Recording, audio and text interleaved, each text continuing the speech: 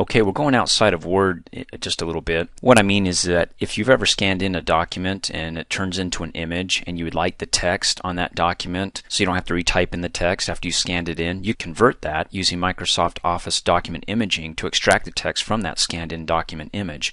For example, on my desktop I have my business facts, which is a document that I scanned in, and you can just barely see it. It has the extension .tif, a TIFF file, just means it's an image file. I'm going to right click on it and go to Open With, and I want to open it with Windows Photo Gallery so I can show you what the image looks like. And I'll come down here at the bottom and click on the magnifying glass and zoom in. And you can see it's a scanned-in image of a document. I can leave it like this, or if you have a lot of documents that you don't have to, after you scan in, you don't want to retype, but you want to use the text within it, you can convert that to text, and I'll show you how to do it. Let me close out of here. And there's a couple ways you can open up the program Microsoft Office Document Imaging. You can do one, click on the Start button here, the logo, and then just start typing it in.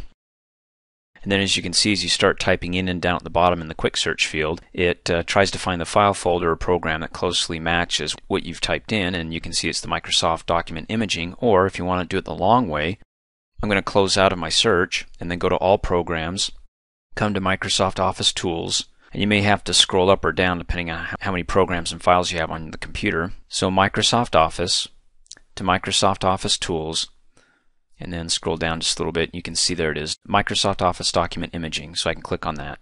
Of course, to me, the quickest way of doing it was just typing it in the quick search field in the Start button. So once I have the program open, I need to open up that image file that I saved to my desktop, and I can do it one of two ways. I can click on File to Open, or I can click on the actual Open button here, and then navigate to my desktop by clicking on the Desktop button, and then there's my business facts, the image. So I can double click on the image, and it can be any image that has text in it, because what Microsoft is going to try to do here is it's going to say, okay, this resembles some sort of text, and let me convert this so it's no longer an image. It's actually text that you can select, copy, and paste into other documents, so you don't have to retype it, and you can edit the text. With this here, I can't edit the text. See, I can click on it, can't select it like I would in a Microsoft Word document. So once I open it up within the Microsoft Office Document Imaging program, I'm going to have it now convert the text for me. Oh, and if you need to zoom in on your document here, you can click on the plus sign to zoom in, or you can click on the zoom arrow and say you just want the page width. Now to convert this text into editable text instead of the image here, all I have to do is come up here in the Tools menu, go down to Send Text to Word, and then it's going to send all pages. And then what folder do you want to send it to? I can click on the Browse button and say I want it on my desktop and click OK. So when I'm done, I can go to my desktop and it should be converted, this image, into Microsoft Word editable text. So I can click OK. It's going to say the Office imaging must recognize the text in the document before you can perform this operation. This may take a while. So if you have like 50 or 60 pages, depending on your computer speed, when you click OK, it may take a while for it to recognize the text within the document.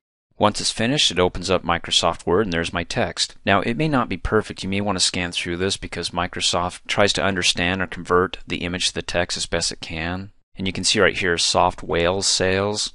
It's supposed to be software sales, so at the very least, the majority of the text looks pretty clean, but you may want to still come through here and make some changes, like with the L, and convert it to an R. And then it looks like we're also missing an I in timing.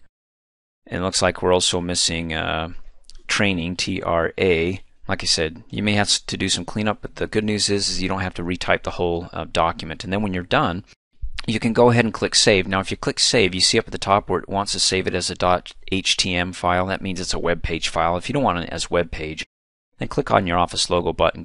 You can click on Save As, or just go to Save as a Word document. But if you click on Save As, I can at least say I'm going to go to my desktop and change it from web page file to actually a Microsoft document file of 2007, because you recall 2007 files has the X at the end of the extension .doc. And then go ahead and click Save, and I'm done.